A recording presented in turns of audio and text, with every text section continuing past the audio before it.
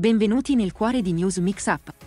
Prima di svelarvi gli avvenimenti di oggi, chiediamo il vostro sostegno. Un semplice gesto, un mi piace a questo video e l'iscrizione al nostro canale rappresentano per noi un segno di importanza immenso. Grazie di cuore. Un pomeriggio molto animato per Caterina Balivo durante la trasmissione La Volta Buona, quando ha avuto l'opportunità di intervistare la celebre cantante Katia Ricciarelli. La conversazione ha preso una svolta inaspettata che ha creato un momento imbarazzante in studio. Da un lato, sono emerse alcune dimenticanze da parte della conduttrice riguardo alla preparazione dell'intervista, mentre dall'altro, la stessa Ricciarelli ha reagito in modo un po' brusco.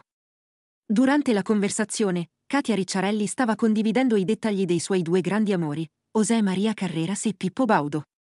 Caterina Balivo ha commesso una gaffe chiedendo alla Ricciarelli perché non si fosse mai sposata con il tenore nonostante la loro relazione travolgente. La Ricciarelli ha prontamente ricordato alla conduttrice che Carreras era già sposato quando erano insieme, mettendo in evidenza il suo errore. Caterina Balivo ha prima risposto con una risata nervosa, poi ha cercato di rimediare, ma ha ottenuto solo di irritare l'ospite. Ah, allora tu eri l'amante, ha constatato Balivo, causando ulteriore tensione.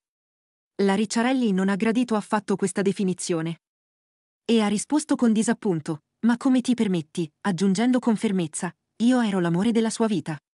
Questo scambio è stato oggetto di critiche, sottolineando l'importanza di una preparazione adeguata per le interviste e che se si sta intervistando un ospite, informarsi è il minimo.